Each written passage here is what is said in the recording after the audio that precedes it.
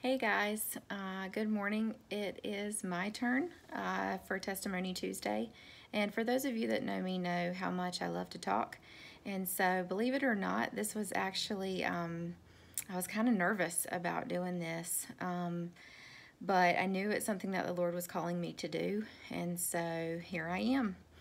So, my name is Erin Beck. I am the Director of Early Childhood Ministries at the Church of Clayton Crossings. And co-leader of Moms and Munchkins group. And so I'm going to kind of do something a little bit different this morning. I actually want to sort of do this backwards from the way most people usually do it. I don't know how much time you have to watch this video. And if I'm being honest, I don't know how long it's going to be because I want to make sure to say the things that I feel the Lord leading me to. But the one thing that's the most important that I want you to hear, I'm going to say first, just in case you only have 3 minutes. When I actually sat down to get my thoughts together to write down my testimony, I was putting in there milestones, things that are really important that have happened in my life. And no matter how great or no matter how hard those things were to write down, I kept seeing a theme. And I don't know where you are in your life right now. I don't know if you believe in Jesus or if you believe in him, but you're not necessarily a follower of Jesus. Or if you've had bad experiences with Jesus people or church people or just church in general. I'm not sure where you are right now. If you're in a great place or a hard place in life, what I want to say is that Jesus kept showing up in every single part of my story, and he was pursuing me every single step of my journey. Every single time I wrote something down, right beside it, I wrote Jesus. There he was. He was in every single piece and part of my story. So I just want to say that to you. I don't know where you are in life, but I want you to know that the Lord is constantly pursuing you. He is constantly after you because he loves you so much. And so it's just funny. I will encourage you to look back over your story as well. And it's just really cool to see how the Lord is always working, even when you don't know it and may not be aware of it. He's there. Every single step of the way, he's there. There's actually a song that came to my mind as I was writing things down, and Dolly Parton actually helps Zach Williams sing There Was Jesus. And if you've never heard that song, I encourage you to look it up because that was just the theme for me this morning. It's like, oh, I went through this stage. It was really hard, but there was Jesus. I went through this stage and it was really beautiful and great. There was Jesus. There he was preparing me every step of the way for where I am right now. And so I just want to say, I don't know what your experience has been with the Lord, but I would absolutely love to either introduce you to him or help you be able to get closer to him if you already have decided to be a follower of Jesus. So that's what I want to start with because that's the most important thing. I don't want you to have to wait however long this video is going to be. I don't want you to have to wait until that to the end if you can only watch for 4 minutes. That's what I want you to hear the most, loud and clear, because that's the most important. So I'll kind of start from the beginning for me. I was actually raised in Clayton, Garner area, which is unlike most of the people that are around these parts now. I was actually raised here, and I was raised in a Christian home. My parents actually separated and divorced when I was pretty young, and so I don't remember them being together, but I had a very involved mom and dad who always wanted to make sure that we were in church, and so we were. I accepted Christ at 9 or 10 years old at Mount Moriah Baptist Church, kind of in between Garner and Clayton. And we were in church every Sunday. It didn't matter who we were with, mom or dad, we were there. And so I developed that habit from a young age, making sure that I was in the Lord's house weekly. And I'm so very thankful for that because we had very influential people on both sides of our family. So that was really good for us to be able to start out with. But you know, I recognized pretty early on that the Lord gave me eyes to be able to see people who are kind of struggling maybe, and on the outside of things, people who were looking for their place, or who needed someone to see them. I usually tend to find people who may be overlooked, if you will. The Lord's just given me eyes to be able to see people for the way that He made them.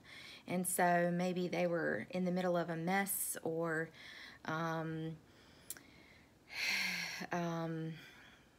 maybe outcast, or I'm not sure, but people who are searching for things, those were always the people that I was looking for, not the people who had it all together.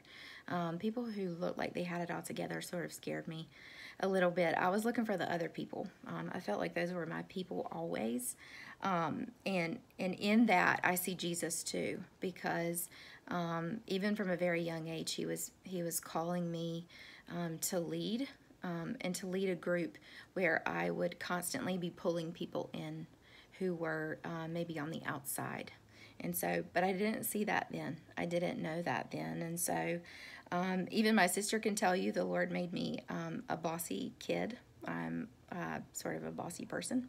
I always have been. And so she can be very honest with you about that. The Lord made me like that from day one. And so, even there's Jesus in that too, because as annoying as that probably was to my mom and dad and my sister when I was younger, that's how the Lord built me and made me, was to kind of coordinate things and pull things together and tell people what to do, I guess. And so that's just the way that He made me. And thankfully, I am trying to use that gift to glorify Him these days, even though I'm sure I did not always do that. So I would say probably at about 16 or 17 years old, for some reason I thought in life that there was something that was going to be greater and cooler than the Lord. And so I just kind of went out searching to fill this space that I had. I just felt like there was a hole and it was empty, and I just needed to fill it. And I'll be honest with you, I thought that other people were going to be able to fill that spot. And so I started hanging around with lots of different people. Like I said, I was very interested in lots of different people. Anybody who lived differently than me, I was interested in them. And so I sort of lost myself in that. And I really thought that I was going to find something that would help fill that hole, I guess, that was in my heart, that now I know is a God-sized hole, and only He can fill that.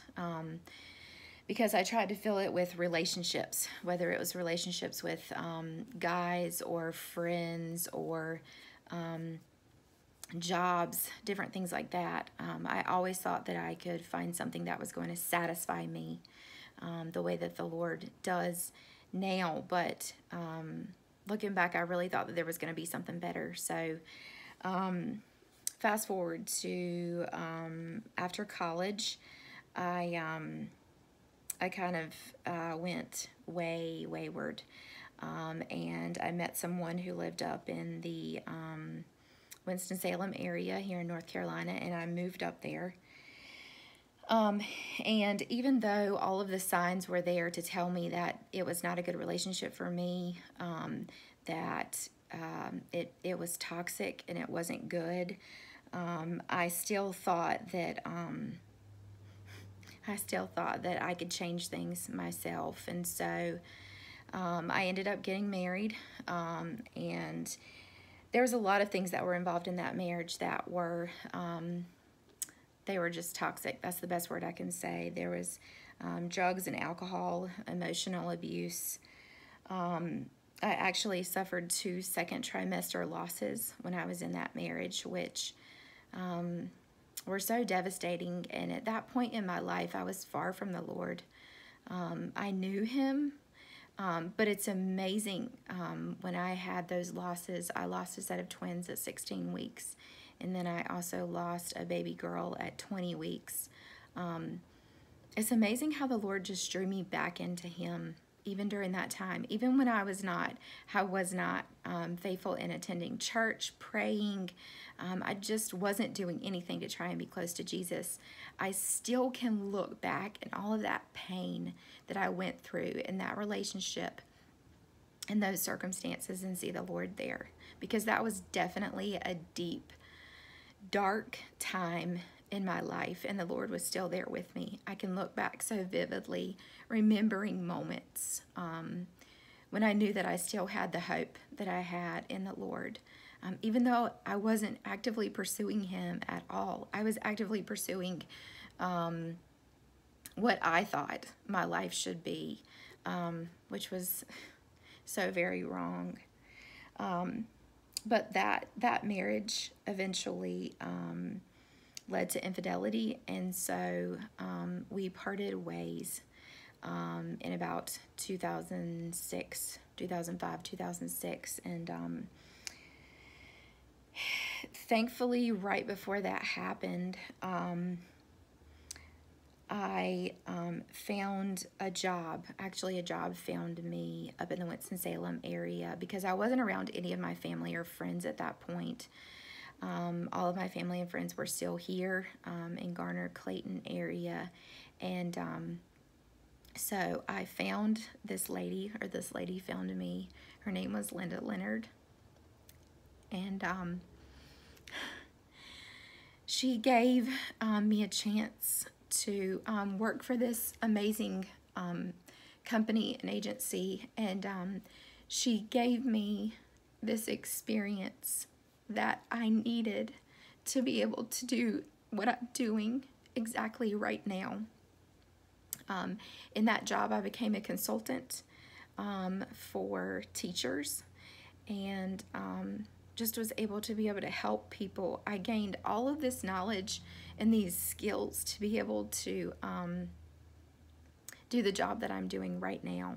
And so here's another example of the Lord being there and going before me, even when I was just, as one of my friends says, stuck and stupid. I was still stuck and stupid in that point in my life, but the Lord was still there to be able to have Linda Leonard give me a chance on that job. And I stayed in that job for almost 10 years.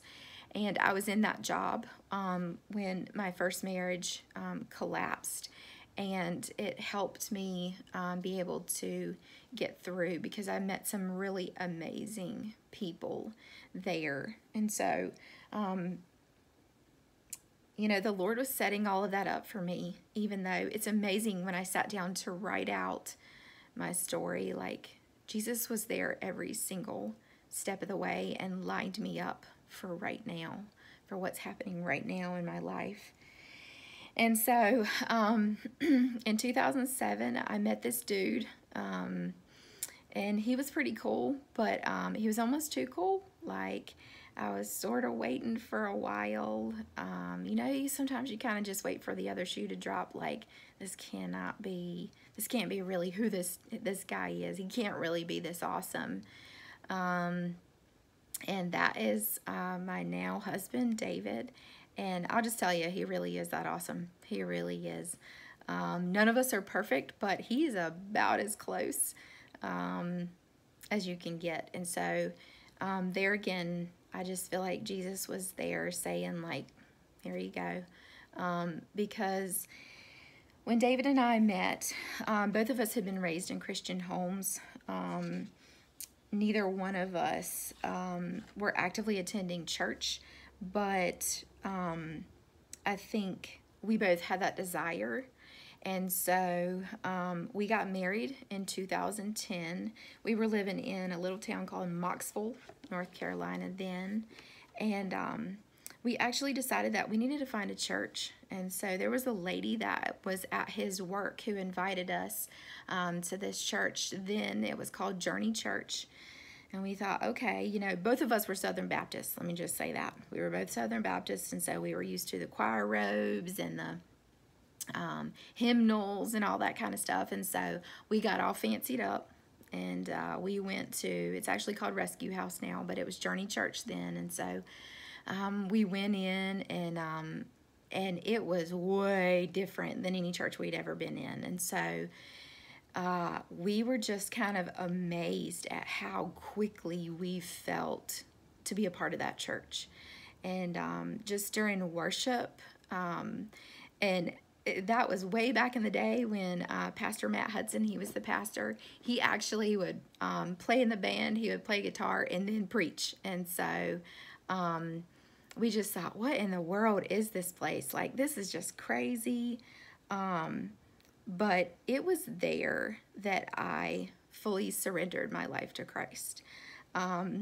They just did church so differently. And it was just all about Jesus. It was all about pointing people to Jesus.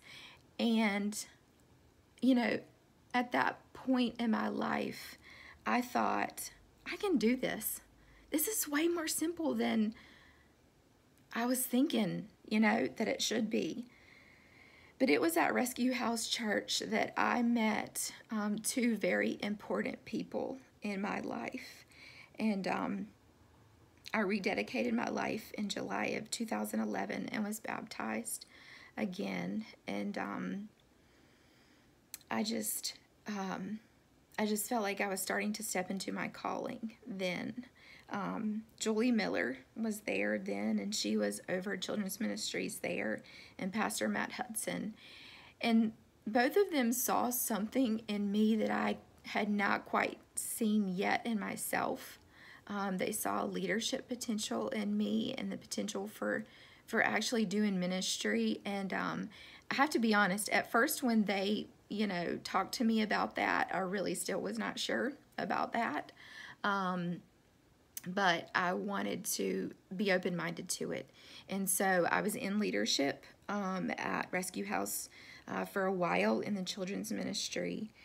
And then we, after we got pregnant with our second child, we decided to move back to the Garner-Clayton area.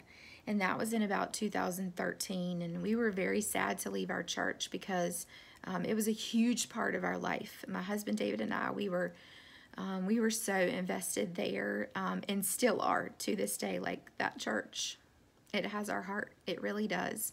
And always will, because of, you know, that was the place that I came back to meet the Lord, and just fully surrendered. And so when we moved back here in 2015, we kind of visited around churches, because it is hard finding a church. I don't know about you guys, but when you move to a place, I know many people who may be watching this, it's hard to find a church. It really is. And so I can't imagine, like, not necessarily being a church person. Like, it's hard, even if you are a church person, to be able to find a place that fits with yourself, your spouse, your kids, whatever it is. But the first day we walked in the Church of Clayton Crossings in 2015, I knew that that was our spot. Immediately I knew. And I very quickly got involved in the preschool ministry, because that's where my heart is. And it's always been, preschool has always been where my heart is. And so I took over the Sunday preschool then in 2015 pretty quickly. And then after that, Moms and Munchkins was born. And so, you know, as I was writing all this stuff down, I'll say it again, like, every single piece and part of my journey, the Lord was there. He really was. And until I sat down and wrote it out, like, I know that there was specific pieces and parts that the Lord was there, obviously, but, like, even in the smallest and hardest times, He was there, and He was constantly pursuing me and constantly rescuing me from my own stupid self, because I have made so many stupid mistakes, and I'd like to say that I wish I hadn't done that, But that's my story. You know, that was my journey that I was on. But no matter what was going on in my life, the Lord was there. And He was always rescuing me and pulling me out of either bad decisions or just bad circumstances that are happening. So I don't know where you are today. You know, those of you that are listening to this, I don't know where you are. I don't know what you've been through. I feel like each and every one of us have been through something that's hard. Maybe what's hard is happening right now for you, or maybe it's happened a little bit ago and you're trying to move through it and move past it. I just want to let you know that God can be part of that story. He really can, because each and every one of us were made with a God-sized hole in our heart, and no matter what we have that we try to fill it with, it's never going to be enough. It never will. We'll either try more of that thing or move on to something else. And I felt like that I could find that thing, and I couldn't, because there were many, many years in my life I spent searching for something, and I already had it. I didn't know it, but I just needed to pursue my relationship with Jesus more. And so as soon as I started doing that, that hole that I had was filled. And I'm going to tell you what, that's an amazing feeling. It's a feeling like no other. It really is. There's so much peace in that, and reassurance and hope. If you take a look around what's happening in the world these days, man, it is so overwhelming. It is so overwhelming. And it makes us all want to run and hide. That's what's happened in this last year during this pandemic. It's been so easy to hide because the world is such a scary place right now. But I just want to tell you, there's hope in Jesus. There really is. And it's not anywhere else. It isn't anywhere else that we look. So I would love to introduce you to Jesus or help further your relationship with Jesus. That's what my heart is for. And so if I can help you do that in any way, shape, or form, please let me know. And if you have listened this long, for 22 minutes, you get a gold star, because that's a really long time. But I just want to make sure that you heard the most important piece and part at the beginning and at the end, and it's Jesus.